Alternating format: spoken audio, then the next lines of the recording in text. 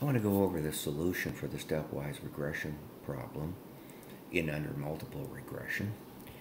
And we had four variables. We had our dependent variable selling price, and we had three independent or predictor variables, square footage, age, and bedrooms.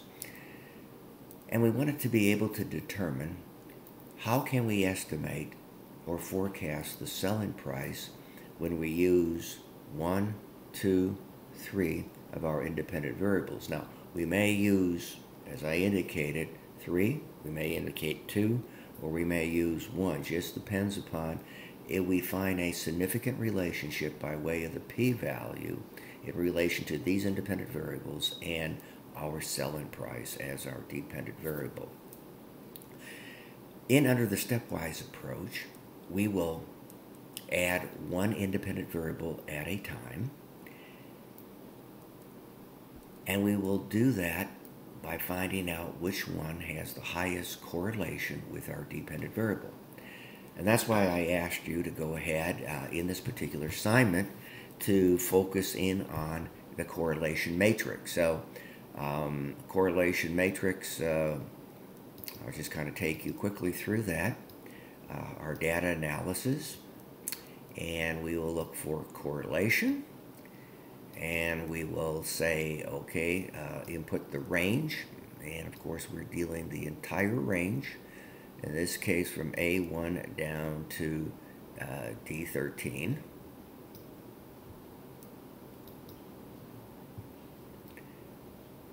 And up pops our correlation matrix.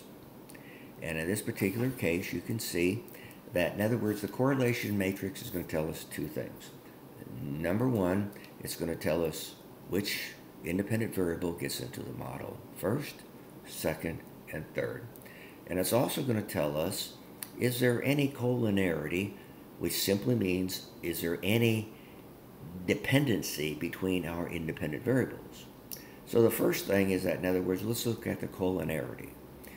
If we look at the collinearity, in other words, the correlation between square foot as an independent variable and bedrooms, we can see, 79%. Our demarcation was 70%. Anything over 70% would indicate a potential problem, which simply means that our independent variables are not really independent of each other. There's a dependency. And if we look at square footage in bedrooms, okay, 75%, once again, over 70, a potential problem, collinearity problem. If we look at bedrooms and age, 48%, so once again, that is under that 70% demarcation percentage. So we would assume, okay, they're relatively independent of each other. So in the assignment, yes, we do have an issue with collinearity, and that issue is looking at square footage, bedrooms, and square footage and age for potential problem. But I simply wanted you to state, yes, collinearity does exist between square footage, bedroom square footage, and age. The second part is, okay, which of our independent variables will get into the model first to test, second, and third? And we do that by looking at the correlation between our dependent variable and each of our independent variables as illustrated here. And you can see selling price, our dependent variable, and square footage is 92%. We have a 92% relationship or correlation. 71% between square footage and bedrooms, and negative 81% between selling price and age.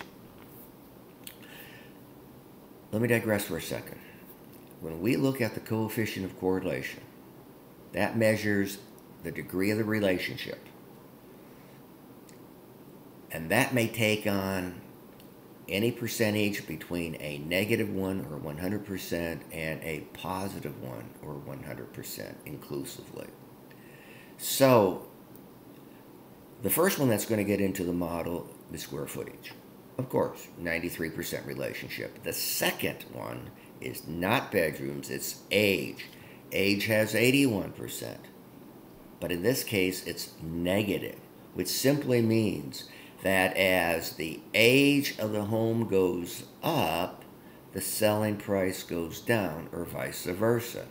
I think some of you were confused with that negative, or some of you were just looking at it from the standpoint on square footage, bedrooms, age. That's how we're going to get into the model. No. What gets into the model first, second, and third depends upon the degree of the relationship as measured by the coefficient of correlation. So in this particular situation, I want you to say square foot gets in, then age, then bedrooms. So let's go back to our data, and now we want to start our tests, the stepwise approach. So from this standpoint, go back to our data analysis, go down to a regression, and in this particular case, our Y, which is our selling price, our independent variable, first step, will be square footage. And always put that labels. We want to know the labels to keep our life easier. And of course, we would go ahead and say okay. And up will pop square footage, square footage.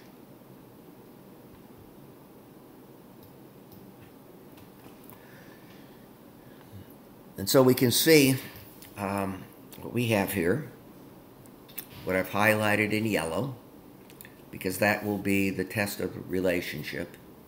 We have our y-intercept, in this case is negative 29,786.8, plus our square footage of 75.79. So, what we were trying to determine here is the relationship between square footage and selling price significant or not? And we do that, as I tried to explain in a previous video, is that, in other words, it's like that null hypothesis once again. The null hypothesis would be there's no relationship between those two. The alternative, there is a relationship. We would establish a level of significance, 5% or 1%, and then the statement, we would say, reject the null hypothesis that there's no relationship, right, if P happens to be less than the level of significance. So we're focusing in on the P, the slope of the line, because right now, from this particular model, since we've entered one independent variable, we would be saying selling price is equal to the intercept, it's negative 29,000, plus the slope, 75.79 times the square footage. So we're focusing in on the slope of the relationship. If we can significantly prove that there is a relationship, i.e., we do have a slope, then we would say, guess what? Square footage is a good variable, is a good independent, is a good predictor variable to utilize to forecast selling price. And of course, when we look at the p-value here highlighted in yellow, 1.64854 to the negative 0.5, that simply means move that decimal point to the left 5 places, and it is what? That p-value is less than our level of significance. So we would say it's good. Square footage will remain. Then we want to go back. We want to go back and we want to pick up the second, and that's the age. So now what we're going to do, back to regression, put our selling price in, should say the range for our dependent variable, selling price, and then the range for square footage and age. We are adding age to square footage, as indicated here, indicate the labels. And then, of course, we'll do what we normally do, get back in there, and then we'll look at the results. We will look at the results. And once again, We're coming back on here where I've highlighted in yellow. We want to test the significance. We just added age.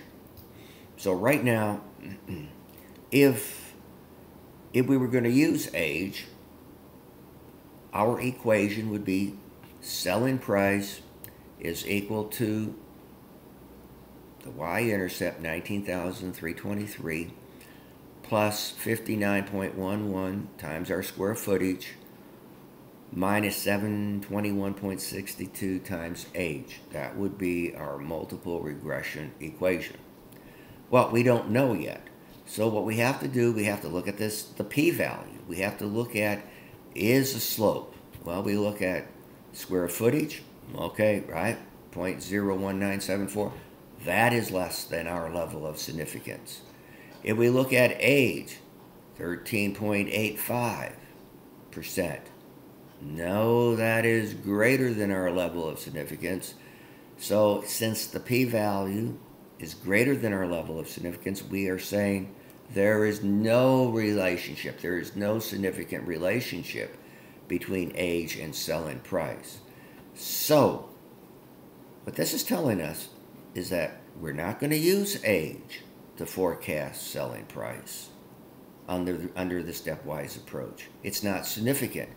Since age is not significant, we don't even have to go back and pick up bedrooms, because if age doesn't get in, the bedrooms is not going to get in. So we can stop. We can stop right here and say, oh, what is the best equation to utilize? Well, since we're going to eliminate age, and by eliminating age, we're definitely eliminated bedrooms, we will end up with only one independent variable by way of the stepwise approach, and that's square footage. So the best equation to utilize to forecast selling price will be square footage, and that equation will be selling price is equal to the intercept, negative 29,786, plus 75.79 times square footage. That is the equation that we will use, and you should have utilized or written down for this particular assignment.